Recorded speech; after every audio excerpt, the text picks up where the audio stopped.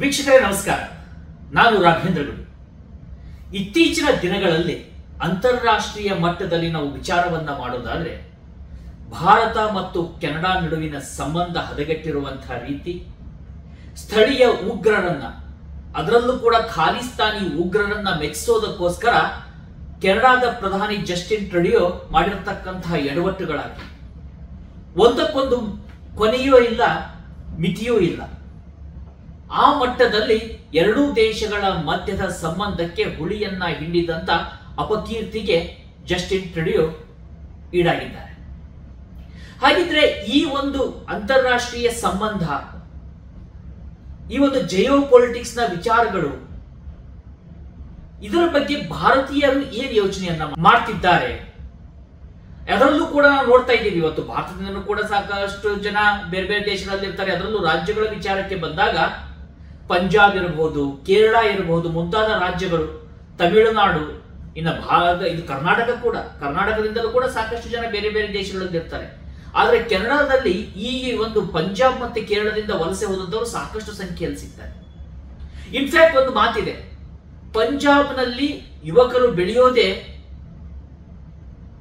ಕೆನಡಾಕ್ಕೆ ಹೋಗ್ಬೇಕು ಅನ್ನುವಂತ ಉದ್ದೇಶವನ್ನ ಇಟ್ಟುಕೊಂಡು ಅಂತ ಹೇಳಿ. ಅಷ್ಟರ ಮಟ್ಟಿಗೆ ಅದು ಅವಕಾಶಗಳನ್ನ ಒದಗಿಸ್ತಾ ಇತ್ತು. ಶಿಕ್ಷಣದ ವಿಚಾರದಲ್ಲಿರಬಹುದು, ಅವಕಾಶಗಳ ವಿಚಾರದಲ್ಲಿರ್ಬೋದು, ಉದ್ಯೋಗದ ವಿಚಾರದಲ್ಲಿರಬಹುದು. ಆದ್ರೆ ತನ್ನದೇ ಆಗಿರ್ತಕ್ಕಂಥ ಡೀಪ್ ಸ್ಟೇಟ್ ಏನಿರ್ತವೆ, ಅವು ತಮ್ಮದೇ ಆಗಿರ್ತಕ್ಕಂಥ ವಿಚಾರಗಳನ್ನ ಸಾಧಿಸೋದಕ್ಕೋಸ್ಕರ, ಅದರಲ್ಲೂ ಒಬ್ಬ ಎಡವಟ್ಟಿನ ರಾಜಕಾರಣಿ, ಜವಾಬ್ದಾರಿ ಇಲ್ಲದಂತಹ ಬೇಜವಾಬ್ದಾರಿ ರಾಜಕಾರಣಿ, ತನ್ನ ಮಾತಿನ ಮೇಲೆ ತನಗೇ ನಿಗಾ ಇಲ್ಲದಂತ, ತನ್ನ ಮಾತಿಗೆ ತಾನೇ ಪುಷ್ಟಿಯನ್ನ ಕೊಡಲಾಗದಂತ ಒಬ್ಬ ಹೇಡಿ ಪ್ರಧಾನಿ ಜಸ್ಟಿನ್ ಟ್ರುಡಿಯೋ ಅಂತವ್ರು ಇದ್ದಾಗ ಆ ಸಂಬಂಧ ಮತ್ತಷ್ಟು ಹದಗೆಟ್ಟು ಹೋಗಿರುತ್ತೆ.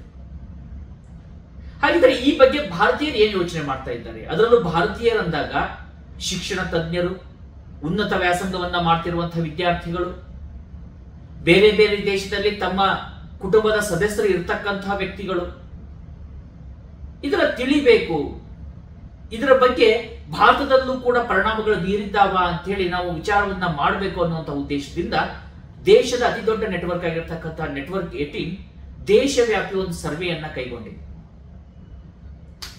ಈ ಒಂದು ಸರ್ವೆಯಲ್ಲಿ ಸಾಕಷ್ಟು ಜನ ಪಾಲ್ಗೊಂಡಿದ್ರು, ಸಾವಿರಾರು ಜನ ಪಾಲ್ಗೊಂಡಿದ್ದಾರೆ. ಅದರಲ್ಲಿ ನಾವು ಫಿಲ್ಟರೈಸ್ ಮಾಡಿ ಸರಿಯಾದ ರೀತಿಯಲ್ಲಿ ಈ ಒಂದು ಸರ್ವೆಯಲ್ಲಿ ಪಾಲ್ಗೊಂಡಿದ್ದಾರೆ, ಅವರಿಗೆ ಅಂತಾರಾಷ್ಟ್ರೀಯ ನಾಲೆಜ್ ಇದೆ, ಆಗು ಹೋಗುಗಳ ಬಗ್ಗೆ ಅರಿವಿದೆ ಅಂತಕ್ಕಂಥ ವ್ಯಕ್ತಿಗಳಿದ್ದಾರೆ.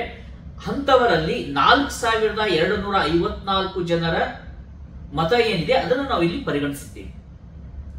ಈ ಒಂದು ನಾವು ಸರ್ವೆಯನ್ನ ಜಮ್ಮು ಕಾಶ್ಮೀರದಿಂದ ಕೇರಳ ತನಕ, ಕನ್ಯಾಕುಮಾರಿ ತನಕ, ಗುಜರಾತ್ನಿಂದ ನಮ್ಮ ಈಸ್ಟರ್ನ್ ಬಾರ್ಡರ್ ವರೆಗೂ ಎಲ್ಲಾ ದೇಶಗಳಲ್ಲೂ ಕೂಡ, ಎಲ್ಲಾ ರಾಜ್ಯಗಳಲ್ಲೂ ಕೂಡ ನಾವು ಇದನ್ನ ಮಾಡಿದ್ದೀವಿ.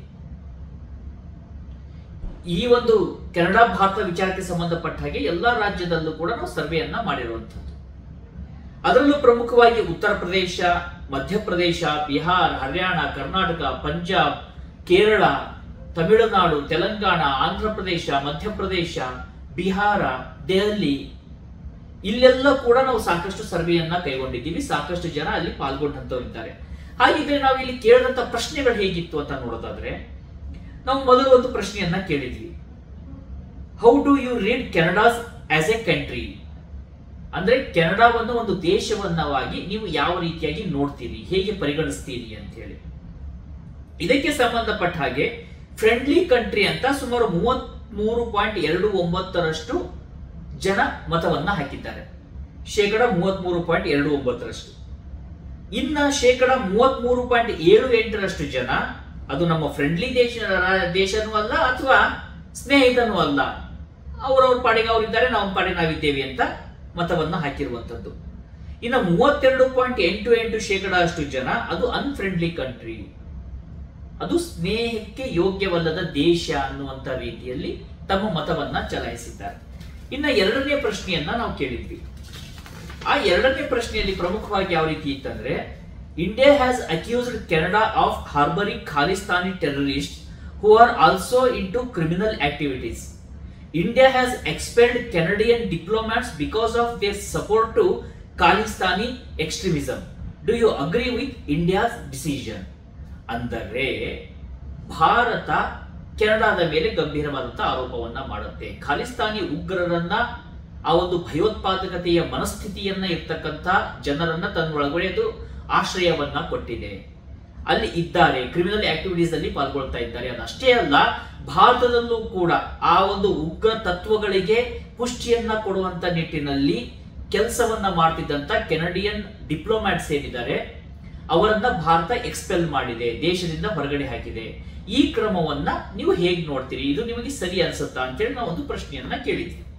ಆ ಪ್ರಶ್ನೆಗೆ ಸಂಬಂಧಪಟ್ಟ ಹಾಗೆ ಕೂಡ ಕೇವಲ 7.31 ಜನ, ಶೇಕಡ 7.31ರಷ್ಟು ಮಾತ್ರ ಜನ ಇಲ್ಲ ಅಂದಿದ್ದಾರೆ. ಅಂದ್ರೆ ಭಾರತ ತೆಗೆದುಕೊಂಡಂತ ಕ್ರಮ ಸರಿ ಇಲ್ಲ ಅಂತೇಳಿ ಹೇಳಿರುವಂತದ್ದು. ಇನ್ನ ಶೇಕಡ 6.20 ಅಷ್ಟು ಜನ ನಮ್ದು ಯಾವುದೂ ಒಪಿನಿಯನ್ ಇಲ್ಲ, ನಮ್ಗೆ ಅದ್ರ ಬಗ್ಗೆ ಏನು ಗೊತ್ತಿಲ್ಲ ಅಂತ. ಆದರೆ ಶೇಕಡ 86.45% ಜನ ಹೌದು, ಕೆನಡಾ ಖಾಲಿಸ್ತಾನಿ ಉಗ್ರರಿಗೆ ಪುಷ್ಟಿಯನ್ನ ಕೊಡ್ತಾ ಇದೆ. ಅದರ ಡಿಪ್ಲೊಮ್ಯಾಟ್ಸ್ಗಳು, ರಾಜತಾಂತ್ರಿಕ ಅಧಿಕಾರಿಗಳು ಭಾರತದಲ್ಲೂ ಕೂಡ ಭಯೋತ್ಪಾದನೆಯ ಕಿಡಿಯನ್ನ ಒದಿಸೋದಕ್ಕೆ, ಬೀಜವನ್ನ ಬಿತ್ತೋದಕ್ಕೆ ಪ್ರಯತ್ನವನ್ನ ಮಾಡ್ತಾ ಇದ್ದಾರೆ ಅಂತ ಹೇಳಿ ಸರ್ಕಾರದ ಕ್ರಮವನ್ನ ಸ್ವಾಗತ ಮಾಡಿದ್ದಾರೆ. ಇನ್ನ ಮೂರನೇ ಪ್ರಶ್ನೆಯನ್ನ ಕೇಳಿದ್ವಿ. Do you believe that Canada is turning A blind I to activities of ಖಾಲಿಸ್ತಾನಿ extremist, allowing them to promote violence and ಡಿಸ್ಟೆಬಲೈಸ್ India? ಅಂದರೆ ಈ ಒಂದು ಪ್ರಶ್ನೆಯ ಅರ್ಥ ಏನಂದ್ರೆ, ನೀವು ಕೆನಡಾ ತನ್ನ ದೇಶದಲ್ಲಿ ಆಗ್ತಿರುವಂತಹ ಖಾಲಿಸ್ತಾನಿ ಉಗ್ರ ಚಟುವಟಿಕೆ ಏನಿದೆ ಅದಕ್ಕೆ ಕುರುಡುಗಣ್ಣನ್ನ ತೋರಿಸ್ತಾ ಇದೆಯಾ, ಕಣ್ಣನ್ನ ಮುಚ್ಕೊಂಡಿದ್ಯಾ, ಕುರುಡಾಗಿದ್ಯಾ, ಜಾಣ ಕುರುಡನ್ನ ಪ್ರದರ್ಶನವನ್ನ ಮಾಡ್ತಾ ಇದೆಯಾ? ಜೊತೆಗೆ ಭಾರತವನ್ನ ಡಿಸ್ಟೆಬಲೈಸ್ ಮಾಡೋದಕ್ಕೆ, ಇಲ್ಲಿ ಅತಂತ್ರತೆಯನ್ನ ಉಂಟು ಮಾಡೋದಕ್ಕೆ ಪ್ರಯತ್ನ ಮಾಡ್ತಿರುವಂತಹ ದ್ರೋಹಿಗಳಿಗೆ, ರಾಷ್ಟ್ರದ್ರೋಹಿ ಶಕ್ತಿಗಳಿಗೆ ಶಕ್ತಿಯನ್ನ ತುಂಬುತ್ತಾ ಇದೆಯಾ ಅಂತ ಹೇಳಿ. ಇದಕ್ಕೂ ಕೂಡ ನಾವು ಮತವನ್ನ ಗಮನಿಸಬೇಕಾಗುತ್ತೆ. ಇಲ್ಲ ಅಂತ ಕೇವಲ 6.9% ಜನ ಹೇಳಿದ್ರೆ, ನಾಟ್ ಶೋರ್, ನಮಗಷ್ಟು ಗೊತ್ತಿಲ್ಲ ಅಂತ 10.63% ಜನ ಹೇಳಿದ್ದಾರೆ. ಆದರೆ 82.35% ಅಷ್ಟು ಜನ ಹೌದು, ಅಂದ್ರೆ 100ಕ್ಕೆ 82.35 ಅಷ್ಟು ಜನ ಹೌದು, ಅವ್ರು ಹಂಗೆ ಮಾಡ್ತಾ ಇದ್ದಾರೆ, ಅಲ್ಲಿ ಉಗ್ರರಿಗೆ ಆಶ್ರಯವನ್ನ ಕೊಡಲಾಗಿದೆ, ದೇಶವನ್ನ ಅತಂತ್ರ ಮಾಡೋದಕ್ಕೆ ಆ ಶಕ್ತಿಗಳು ಪ್ರಯತ್ನವನ್ನ ಮಾಡ್ತಾ ಇದ್ದಾವೆ, ಅದಕ್ಕೆ ಶಕ್ತಿಯನ್ನು ಕೂಡ ಕೆನಡಾ ತುಂಬುವಂತ ಪ್ರಯತ್ನವನ್ನ ಮಾಡ್ತಾ ಇದೆ ಅಂತ ಹೇಳಿ ಜನ ಉತ್ತರವನ್ನ ಕೊಟ್ಟಿದ್ದಾರೆ. ಇನ್ನ ನಾಲ್ಕನೇ ಪ್ರಶ್ನೆ, ಅಲ್ಲಿಯ ಒಬ್ಬ ಎಡಬಿಡಂಗಿ ಪ್ರಧಾನಿ ಏನಿದ್ದಾನೆ, ಜಸ್ಟಿನ್ ಟ್ರುಡಿಯೋ ಅಂತಕ್ಕಂಥ ವ್ಯಕ್ತಿ, ಆತನಿಗೆ ಸಂಬಂಧಿಸಿದಂಥದ್ದು. Canadian PM Justin ಟ್ರುಡಿಯೋ claims that India is not cooperating in the investigation into the killing of Hardeep Singh Nijjar, a Khalistani terrorist. India says Canada is not showing proof. Who do you believe? ಈ ಪ್ರಶ್ನೆ ಏನಂದ್ರೆ, Canada ಹೇಳುತ್ತೆ ಹರ್ದೀಪ್ ಸಿಂಗ್ ನಿಜ್ಜರ್ ಅಂತಕ್ಕಂಥ ಒಬ್ಬ ಖಾಲಿಸ್ತಾನಿ terrorist ಆ ದೇಶದಲ್ಲಿದ್ದ, ಆತನನ್ನ ಹತ್ಯೆ ಮಾಡಲಾಗುತ್ತೆ. ಆ ಹತ್ಯೆಯನ್ನ ಮಾಡಿಸಿದ್ದು ಭಾರತ ಅಂತಕ್ಕಂಥದ್ದು ಆರೋಪ ಅದರ ಮೇಲೆ. ಈ ಹತ್ಯೆಗೆ ಸಂಬಂಧಪಟ್ಟ ಹಾಗೆ ಸರಿಯಾದ ರೀತಿಯಲ್ಲಿ ತನಿಖೆಗೆ ಭಾರತ ನಮಗೆ ಸಹಕಾರವನ್ನ ಕೊಡ್ತಾ ಇಲ್ಲ ಅಂತ ಹೇಳಿ ಕೆನಡಾ ಆರೋಪವನ್ನ ಮಾಡ್ತಾ ಇದೆ. ಆದ್ರೆ ಯಾವುದೇ ಪ್ರೂಫ್ ಅನ್ನ, ಸಾಕ್ಷ್ಯಾಧಾರವನ್ನೇ ಕೊಡ್ತಿಲ್ಲ ಕೆನಡಿಯನ್ ಗವರ್ಮೆಂಟ್ ಆಗಲಿ, ಅಲ್ಲಿ ಇಂಟೆಲಿಜೆನ್ಸ್ ಆಗಲಿ. ಕ್ರೆಡಿಬಲ್ ಅಲಿಗೇಷನ್ ಅಂತ ಪದವನ್ನ ಬಳಕೆ ಮಾಡ್ತಾರೆ. ಅಂದ್ರೆ ನಂಬಬಹುದಾದಂತಹ ಆರೋಪವನ್ನ ನಿಮ್ಮ ಮೇಲೆ ನಾವು ಮಾಡ್ತಾ ಇದ್ದೇವೆ ಅಂತ ಹೇಳಿ. ದೇವರೇ, ಆ ಜಸ್ಟಿನ್ ಟ್ರುಡಿಯೋ ಯಾವತ್ತು ಬುದ್ಧಿ ಬರುತ್ತೋ, ಕೆನಡಾದವ್ರ ಬುದ್ಧಿ ಬರುತ್ತೋ ಗೊತ್ತಿಲ್ಲ. ಸೊ ಈ ರೀತಿಯಾಗಿರ್ತಕ್ಕಂಥ ಒಂದು ಪ್ರೂಫ್ ಅನ್ನ ಕೊಡದೆ ಆರೋಪವನ್ನ ಮಾಡ್ತಾ ಇದ್ದಾರೆ. ನೀವು ಯಾರನ್ನ ಬಿಲೀವ್ ಮಾಡ್ತೀರಿ ಅಂತ ಹೇಳಿ.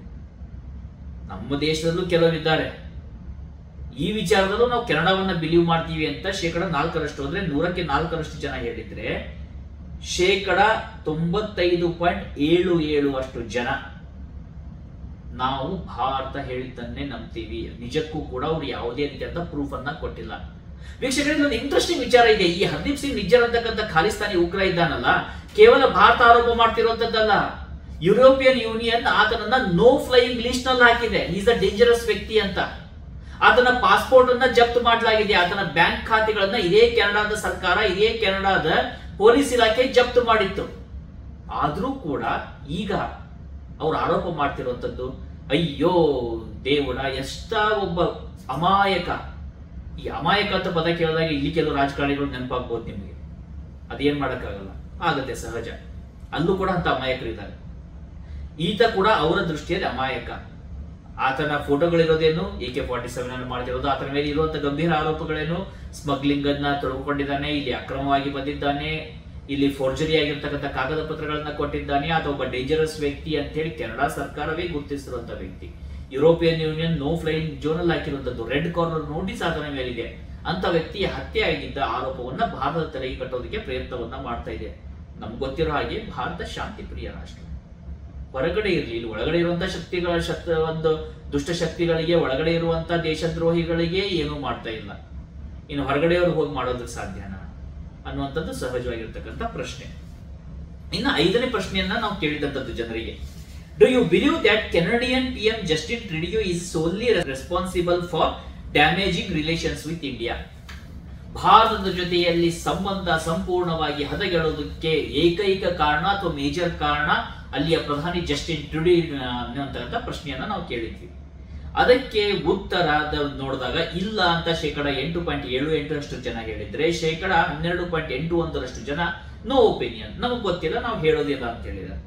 ಆದರೆ 78.37% ಜನ ಹೌದು, ಅದೇ ವ್ಯಕ್ತಿಯ ಸಂಬಂಧಕ್ಕೆ ಹುಳಿ ಹಿಡಿದಿರೋದು ಅನ್ನೋದನ್ನ ಒಪ್ಪಿಕೊಂಡಿದ್ದಾರೆ, ಅದನ್ನ ಪುಷ್ಟಿಯನ್ನ ಕೂಡ ಮಾಡ್ತಾ ಇದ್ದಾರೆ. ನೆಕ್ಸ್ಟ್ ಇರುವಂತ ಪ್ರಶ್ನೆ, 6ನೇ ಪ್ರಶ್ನೆ, India has said Canadian Prime Minister Trudeau is talking about Khalistani extremists because of vote bank politics in Canada. What do you think? ನೋಡಿ, ದುರ್ದೈವಗಳು ಈ ರಾಜಕಾರಣಿಗಳು ಮಾಡುವಂಥದ್ದು. ಖಾಲಿಸ್ತಾನಿ ಟೆರರಿಸ್ಟ್ಗಳು ಕೇವಲ ಭಾರತದ ಅತಂತ್ರ ಮಾಡೋ ಪ್ರಯತ್ನಗಳಲ್ಲ. ಆಲ್ರೆಡಿ ಕೆನಡಿಯನ್ ಎಕಾನಮಿ ಎಕ್ಕುಟ್ಟು ಹೋಗಿದೆ, ಅಲ್ಲಿಯ ಸೇಫ್ಟಿ ಅನ್ನೋದು ಹಾಳಾಗೋಗಿದೆ, ಅಲ್ಲಿ ಮೈನಾರಿಟಿಗಳಿಗೆ ಬದುಕೋದಕ್ಕಾಗ್ತಾ ಇಲ್ಲ, ದೇವಸ್ಥಾನಗಳ ಮೇಲೆ ದಾಳಿ ಆಗುವಂತದ್ದು, ಭಾರತ ವಿರೋಧಿ ಶಕ್ತಿಗಳಿಗೆ ಪುಷ್ಟಿಯನ್ನ ಕೊಡುವಂತದ್ದು, ಭಾರತದ ಡಿಪ್ಲೊಮ್ಯಾಟ್ಗಳ ಪ್ರಾಣ ಬೆದರಿಕೆ ಬಂದಿರುವಂತದ್ದು. ಆಲ್ರೆಡಿ ಎಕಾನಮಿ ಅಂತೂ ಬಿದ್ದೋಗಿದೆ, ಹೌಸಿಂಗ್ ಕೊಡಕ್ಕಾಗ್ತಾ ಇಲ್ಲ, ಇನ್ಫ್ಲೇಷನ್ ಮುಗಿಲು ಮುಡ್ತಾ ಇದೆ. ಇವಾಗ ಡಿಬೇಟ್ ನಡೀತಾ ಇರೋದು ನೋಡ್ಬೇಕು, ಅಲ್ಲಿ ಜನಾನೇ ಟ್ರುಡಿಯೋ ಮುಖ ಕುಗಿತಾ ಇದ್ದಾರೆ, ನೀನ್ ಎಂತ ವ್ಯಕ್ತಿಯಪ್ಪ, ನಿನ್ನ ನಂಬಿದ್ದಕ್ಕೆ ಈ ರೀತಿ ಆಗ್ತಾ ಇದೆ ಅಂತ ಹೇಳಿ. ಕಳೆದ ವರ್ಷ ಆ ವ್ಯಕ್ತಿ ಟ್ವೀಟ್ ಮಾಡ್ತಾನೆ, 4 ಲಕ್ಷ ಜನ ವಲಸಿಗರನ್ನ ನಾವು ಒಪ್ಪಿಕೊಂಡಿದ್ದೀವಿ, ಕಳ್ಸ್ಕೊಂಡಿದ್ದೀವಿ ಅಂತ ಹೇಳಿ. ಇವತ್ತು ಅದೇ ವ್ಯಕ್ತಿ ಟ್ವೀಟ್ ಮಾಡಿದ್ದಾನೆ, ನಾವ್ ಯಾವುದೇ ಕಾರಣಕ್ಕೂ ಹೊರಗಡೆಯಿಂದ ಬರೋದಕ್ಕೆ ಇಲ್ಲಿ ಇರೋದಕ್ಕೆ ಅವಕಾಶ ಕೊಡೋದಿಲ್ಲ, ನಾವ್ ಯಾರು ಒಳಗಡೆ ಬಿಟ್ಕೊಳ್ಳೋದಿಲ್ಲ ಅಂತ ಹೇಳಿ. ಆ ರೀತಿಯಾಗಿರ್ತಕ್ಕಂಥ ಒಬ್ಬ ಎಡಬಿಡಂಗಿ ವ್ಯಕ್ತಿ ಆತ. ಆ ರೀತಿಯಾಗಿರ್ತಕ್ಕಂತಹ ವ್ಯಕ್ತಿ ಅಲ್ಲಿ ಇರ್ತಕ್ಕಂಥ ಖಾಲಿಸ್ತಾನಿ ಉಗ್ರರ ಜೊತೆಯಲ್ಲಿ ಮಾತನಾಡ್ತಾ ಇದ್ದಾನ ಅನ್ನುವಂಥ ಪ್ರಶ್ನೆಯನ್ನ ನಾವು ಕೇಳಿದ್ವಿ. ಅದಕ್ಕೆ ಉತ್ತರವನ್ನ ನೋಡಿದಾಗ ಹೌದು ಅಂತೇಳಿ 80.99 ಜನ ಹೇಳಿದ್ದಾರೆ, ಇಲ್ಲ ಅಂತೇಳಿ 5.89 ಜನ ಹೇಳಿದ್ರೆ ರೆಸ್ಪಾನ್ಸ್ ಮಾಡಕ್ ಆಗ್ತಿಲ್ಲ ನಮಗೆ ಅಂತೇಳಿ ಕೇವಲ 0.004% ಜನ ಹೇಳಿದ್ದಾರೆ. ಇನ್ನು ಟೋಟಲ್ ಆಗಿ ನೋಡೋದಾದ್ರೆ ಅಂದ್ರೆ 81% ಜನ ಏನಿದ್ದಾರೆ ಅವರು ಹೌದಪ್ಪ, ಅವರು ಅಲ್ಲಿಯ ವೋಟ್ ಬ್ಯಾಂಕ್ ಪಾಲಿಟಿಕ್ಸ್ ಮಾಡ್ತಾ ಇದ್ದಾನೆ ಅಂತ ಹೇಳಿ. ಯಾಕಂದ್ರೆ ಭಾರತಕ್ಕೆ ಹೊಸದಲ್ಲ, ಇಲ್ಲಿ ಅಫ್ಜಲ್ ಗುರುವನ್ನ ಟೆರರಿಸ್ಟ್ ಅಂತ ಕರೀತಾ ಇಲ್ಲ. ಇವತ್ತು ದೇಶದ ಮಾಜಿ ಗೃಹ ಸಚಿವರಾಗಿರ್ತಕ್ಕಂಥ ಶಿಂದೆ ಅವರು, ಅವರ ಒಂದು ಇಂಟರ್ವ್ಯೂ ಅನ್ನ ಮಾಡಲಾಗುತ್ತೆ. ಅಲ್ಲಿ ಪ್ರಶ್ನೆಯನ್ನ ಕೇಳಿದ್ರೆ ನಾವ್ ಇದನ್ನ ಹೇಳೋದಿಲ್ಲ, ನನ್ನ ಬಾಯಲ್ಲಿ ಅದನ್ನೆಲ್ಲ ಹೇಳಿಸ್ಬೇಡಿ ಅಂತಾರೆ. ಇಲ್ಲಿ ಉಗ್ರರಿಗೆ ಮನೆಗಂತ ಒಬ್ಬ ಉಗ್ರ ಹುಡ್ತಾನೆ ಅಂತ ಹೇಳಿ ಪ್ರತಿಭಟನೆ ಮಾಡಿದವರೆಲ್ಲ ಇವತ್ತು ರಾಜಕೀಯ ಪಕ್ಷವನ್ನು ಸೇರ್ಕೋತಾ ಇದ್ದಾರೆ. ದೇಶವನ್ನ ತುಕಡೆ ಮಾಡ್ತೀವಿ ಅನ್ನುವಂಥವ್ರಿಗೆ ರಾಜಕೀಯ ಪಕ್ಷಗಳು ಆಶ್ರಯವನ್ನ ಕೊಡ್ತಾ ಇದ್ದಾವೆ. ವೋಟ್ ಬ್ಯಾಂಕ್ ಪಾಲಿಟಿಕ್ಸ್ಗೋಸ್ಕರ ಅಕ್ರಮವಾಗಿ ಬಾಂಗ್ಲಾದಿಂದ ನುಸುಳಿರುವಂತವರಿಗೆ ನಮ್ಮ ದೇಶದಲ್ಲೇನೆ Aadhaar card, voting ID card, ಏನ್ ಬೇಕು ಎಲ್ಲ ಫೆಸಿಲಿಟಿ ಕೊಡುವಂತ ಜನ ಇದ್ದಾರೆ. ಹೊರಗಡೆ ಕಳಿಸ್ರಪ್ಪ ಅಂದ್ರೆ ಬೇಡ ಅಂತಾರೆ. ಇನ್ನು ಕೆನಡಾದಲ್ಲೂ ಅಂತವ್ರು ಇದ್ದಾರೆ, ಅದಕ್ಕೆ ಹೊಸದಲ್ಲ ಭಾರತೀಯರಿಗೆ. ಹೀಗಾಗಿ ಹೌದಪ್ಪ ಅಂತ ಸಹಜವಾಗಿ ಮಾಡ್ತಾರೆ. ಇದೇ ರಾಜಕಾರಣಿಗಳು ಇದ್ದ ಕೆಲವು ರಾಜಕಾರಣಿಗಳು ಇರ್ತಾರೆ, ದೇಶಕ್ಕಿಂತ ಮುಖ್ಯ ತಮ್ಮ ವೋಟ್ ಬ್ಯಾಂಕ್ ಆಗಿರುತ್ತೆ ಅಂತ ಹೇಳಿ. ಇನ್ನು 7ನೇ ಪ್ರಶ್ನೆಯನ್ನು ಕೇಳಿದ್ ನಾವು, do you support the manner in which the Narendra Modi government has handled the Canadian problem ಅಂತ. ಕೆನಡಾ ಅನ್ನುವಂಥ ಸಮಸ್ಯೆಯನ್ನ ನರೇಂದ್ರ ಮೋದಿ ಗವರ್ಮೆಂಟ್ ಯಾವ ರೀತಿಯಾಗಿ ಹ್ಯಾಂಡಲ್ ಮಾಡಿದೆ, ಅದಕ್ಕೆ ನೀವು ಸಪೋರ್ಟ್ ಮಾಡ್ತೀರಾ ಅಂತ ಹೇಳಿ. ಇಲ್ಲ ಅಂತ 9.11% ಜನ ಹೇಳಿದ್ರೆ, ನಮ್ಮ ಒಪಿನಿಯನ್ ನಾವು ಇದರಲ್ಲಿ ಹೇಳೋದಿಲ್ಲ ಅಂತ ಹೇಳಿ 9.69 ಜನ ಹೇಳಿದ್ದಾರೆ. ಇನ್ನು 81.16% ಜನ ಹೌದು ನಾವು ಸಪೋರ್ಟ್ ಮಾಡ್ತೀವಿ, ಸರಿಯಾದ ರೀತಿಯಲ್ಲಿ ನಿರ್ವಹಣೆಯನ್ನ ಮಾಡಿದೆ ಕೇಂದ್ರ ಸರ್ಕಾರ ಅಂತೇಳಿ ಹೇಳಿರುವಂತದ್ದು. ಇನ್ನು 8ನೇ ಪ್ರಶ್ನೆಯನ್ನ ನಾವು ಕೇಳಿದ್ದು, do you think India has the right to eliminate terrorist wherever there may be if foreign governments to do not cooperate with their prosecution ಅಂತ ಹೇಳಿ. ಅಂದ್ರೆ ಪ್ರಪಂಚದ ಯಾವುದೇ ದೇಶದಲ್ಲಿರಲಿ, ಭಾರತಕ್ಕೆ ಬೇಕಾಗಿರ್ತಕ್ಕಂಥ ಟೆರರಿಸ್ಟ್ಗಳನ್ನ ಹತ್ಯೆ ಮಾಡುವಂತ, ಎಲಿಮಿನೇಟ್ ಮಾಡುವಂತ ಅಧಿಕಾರ ಭಾರತಕ್ಕೆ ಇದೆಯಾ ಅಂತ ಒಂದು ಪ್ರಶ್ನೆಯನ್ನ ಕೇಳಿದ್ವಿ. ಆ ಪ್ರಶ್ನೆಗೆ ಉತ್ತರವನ್ನ ನೋಡೋದಾದ್ರೆ ಹೌದು ಇದೆ ಅವಕಾಶ. 80.95% ಜನ ಹೇಳಿರುವಂತದ್ದು, 7.10 ಜನ ಹೇಳಿರೋದು ಇಲ್ಲ, ಒಪ್ಪಿಕೊಳ್ಳೋದಿಲ್ಲ ಅಂತೇಳಿ, ನಾವು ರೆಸ್ಪಾನ್ಸ್ ಅನ್ನ ಕೊಡೋದಕ್ಕಾಗೋದಿಲ್ಲ ಅಂತೇಳಿ ಕೆಲವು ಜನ ಹೇಳಿದ್ದಾರೆ. ನೋಡಿ, ಇದೇ ಕೆನಡಾದಲ್ಲಿ ಏನ್ ಮಾಡಿತ್ತು, ಅಮೆರಿಕ ಒಸಾಮಾ ಬಿನ್ ಲಾಡೆನ್ ಹೋದಾಗ ಕುಣಿದಾಡಿತ್ತು, ನಾವು ಸಪೋರ್ಟ್ ಮಾಡ್ತೀವಿ ಅಂತ ಹೇಳಿ. ಒಸಾಮಾ ಬಿನ್ ಲಾಡೆನ್ ನೀನು ಅಮೆರಿಕ ಕೆನಡಾದಲ್ಲೇ ಹೊಡೆದಿದ್ದ ಅಥವಾ ಅಮೆರಿಕದಲ್ಲಿ ಹೊಡ್ಕೊಂಡಿದ್ದ? ಪಾಕಿಸ್ತಾನ ಏನು ಅವ್ರ ಪಕ್ಕದ ದೇಶನ, ಅವ್ರದೇ ದೇಶನ ಅಲ್ಲ. ಆ ದೇಶದ್ದು ಯಾರು ದುಡ್ಡು ಕೊಡ್ತಾರೆ ಅವ್ರಿಗಾಗುತ್ತೆ, ಅದ್ರ ಬಗ್ಗೆ ಏನ್ ಹೇಳಕ್ಕಾಗೋದಿಲ್ಲ. ಪಾಕಿಸ್ತಾನ ಅನ್ನುವಂಥ ದೇಶ ಆದ್ರೂ ಕೂಡ ಅಲ್ಲಿ ಏನ್ ಗಡಿ ದಾಟಿ ಬಂದು ಹೊಡಿಲಿಲ್ವಾ ಒಸಾಮಾ ಬಿನ್ ಲಾಡೆನ್ ಅನ್ನ? ಅಲ್ ಜವಾರಿನ್ ಹೊಡೆದಾಗ ಇದೇ ಕೆನಡಾದವ್ರು ಕುಣಿದಾಡಿದ್ರು. ಐಸಿಸ್ ಮುಖ್ಯಸ್ಥರನ್ನ ಹೊಡೆದಾಗ ಇದೇ ಕೆನಡಾ, ಇದೇ ಯುರೋಪಿಯನ್ ಕಂಟ್ರಿಗಳು ಏನೋ ಒಂದು ದೊಡ್ಡದು ಸಾಧಿಸ್ಬಿಟ್ಟಿವಿ ಅಂತೇಳಿ ಕುಣಿದಾಡಿದ್ರು. ಅವರೆಲ್ಲ ಏನು ಅವ್ರವ್ರ ದೇಶದಲ್ಲಿ ಇದ್ರ? ಇದೇ ಸಿರಿಯಾ, ಇದೇ ಅಫ್ಘಾನಿಸ್ತಾನ, ಇದೇ ಇರಾಕ್ ಅಲ್ಲೂ ಹೊಡೆದಿದ್ದಲ್ಲ ಇವ್ರು, ಇದೇ ಪಾಕಿಸ್ತಾನ ಇಂಥ ದೇಶದಲ್ಲಿ ಹೊಡೆದಿದ್ದಲ್ವ? ಅವ್ರು ಮಾಡಿದ್ ಸರಿ, ಅದು ಡೆಮೋಕ್ರೆಟಿಕ್ ಆಗಿರುತ್ತೆ. ಬೇರೆ ದೇಶಗಳು ಮಾಡೋದಕ್ಕೆ ಹೋದ್ರೆ ಇಲ್ಲಿ ಬರೀ ಒಂದು ನಾರ್ಮಲ್ ಆಗಿ ಒಂದು ಟ್ವೀಟ್ ಮಾಡಿರುವಂತ ಪತ್ರಕರ್ತರನ್ನು ಕೂಡ ನಮ್ಮ ದೇಶದ ವಿಚಾರದಲ್ಲಿ ಇಂಟರ್ಫಿಯರ್ ಮಾಡ್ತಿದ್ದಾರೆ ಅಂತೇಳಿ ಕೆನಡಾ ಒಂದು ರಿಪೋರ್ಟ್ ಅನ್ನ ಕೊಡುತ್ತೆ.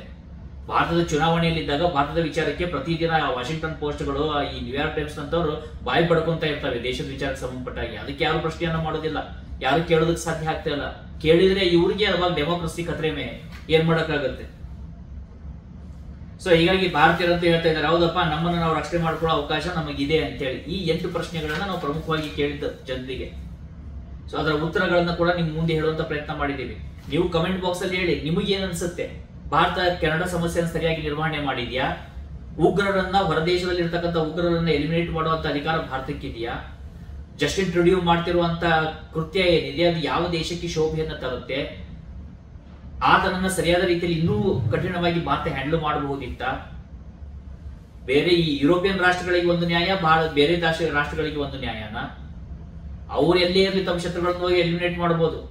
ಈ 26/11 ಮುಂಬೈ ದಾಳಿ ಆಯ್ತಲ್ಲ, ಆ ದಾಳಿ ರೂವಾರಿ ಆಗಿರ್ತಕ್ಕಂಥ ಡೇವಿಡ್ ಹೆಡ್ಲಿ ಇನ್ನೂ ಅಮೆರಿಕ ಜೈಲಲ್ಲಿ ಇದ್ದಾನೆ, ಇನ್ನೂ ಕೂಡ ಅವ್ರು ಎಕ್ಸ್ಟ್ರಾಡೇಟ್ ಮಾಡ್ತಿಲ್ಲ.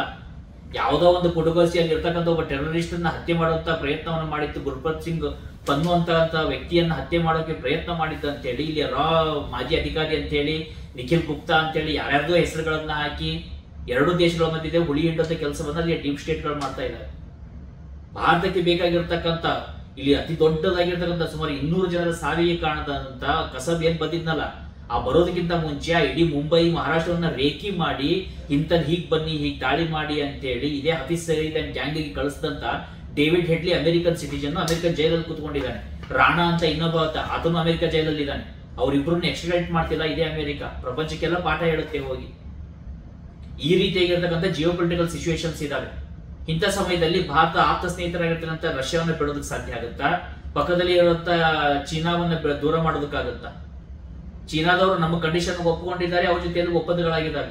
ಆದ್ರೆ ಈ ಕೆನಡಾ, ಈ P5 ರಾಷ್ಟ್ರಗಳಿದಾವಲ್ಲ, ಕೆನಡಾ ಇರ್ಬೋದು, ಆಸ್ಟ್ರೇಲಿಯಾ ಇರ್ಬೋದು, ನ್ಯೂಜಿಲೆಂಡ್ ಇರ್ಬೋದು, ಅಮೆರಿಕ ಇರ್ಬೋದು, ಆಮೇಲೆ ಇಂಗ್ಲೆಂಡ್, UK, ಇವರೆಲ್ಲರೂ ಕೂಡ ಈಗ ಡೈರೆಕ್ಟ್ ಆಗಿ ಅಥವಾ ಇಂಡೈರೆಕ್ಟ್ ಆಗಿ ಇದೇ ಕೆನಡಾ ಸಪೋರ್ಟ್ ಮಾಡ್ತಿದ್ದಾರೆ. ನೋಡೋಣ ಮುಂದೆ ಹೋಗ್ತಾ ಹೋಗ್ತಾ ಏನಾಗುತ್ತೆ ಅಂತೇಳಿ. ಒಟ್ಟಾರೆ ಈ ವಿಚಾರಗಳು ಪ್ರತಿಯೊಬ್ಬ ಭಾರತೀಯನಿಗೂ ಗೊತ್ತಿರಬೇಕು, ಕನ್ನಡಿಗರಿಗೂ ಗೊತ್ತಿರಬೇಕು. ಹೊರಗಡೆ ದೇಶದಲ್ಲಿ ಏನಾಗ್ತಾ ಇದೆ, ಜಿಯೋ ಪೊಲಿಟಿಕ್ಸ್ ಎಷ್ಟು ಮುಖ್ಯ ಆಗುತ್ತೆ, ನಮ್ಮ ದೇಶ ಮುಂದುವರಿತಾ ಇದೆ ಅಂದಾಗ ಎಷ್ಟು ಅಡಚಣೆಗಳು ಬರ್ತವೆ. ಇದಾಗಿತ್ತು ಇವತ್ತಿನ ಅಪ್ಡೇಟ್ಸ್. ಮತ್ತೆ ಇಂಥ ಪ್ರಮುಖವಾದಂತಹ ಸುದ್ದಿಗಳಿಗಾಗಿ ನೋಡ್ತೀರಿ News18 ಕನ್ನಡ. ನಮಸ್ಕಾರ.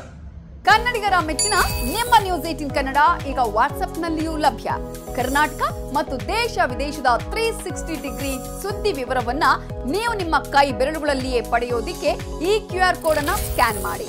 ನಮ್ಮ ಚಾನೆಲ್ ಅನ್ನ ಫಾಲೋ ಮಾಡಿ, ನೋಟಿಫಿಕೇಶನ್ ಆನ್ ಮಾಡಿ.